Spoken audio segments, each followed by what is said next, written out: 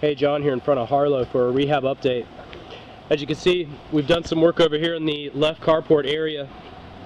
We've got a trench dug out around the slab, and we're doing this so that we can install what is called a footer, which is a concrete lip that goes 12 inches below the soil all the way around the slab, and we'll run steel rebar cables through it to give it better reinforcement.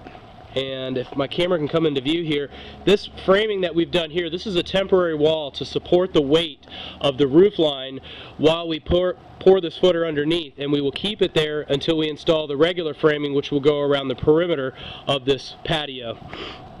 And as you can see, the concrete slab right beneath that is pretty thin. You know, it's about 4 inches of concrete, and over time, with the weight of the roof and the framing above it, will cause the slab to possibly crack and cause the room to start sagging a little bit.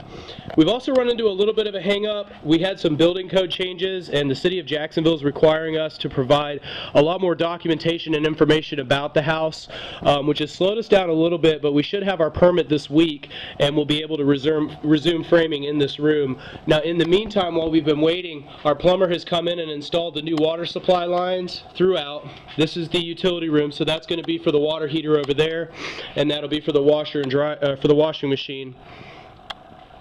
The house itself looks pretty much like it did when we started. We've completed the demo. This is all the framing materials for the new bedroom area.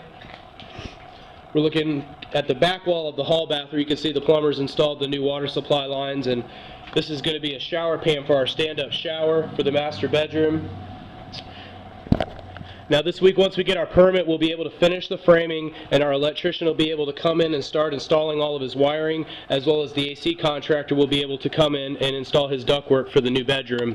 So hopefully by midweek, we'll have that permit, and by next update, we should be somewhere with the electrician and the AC installing their new wiring. So stay tuned.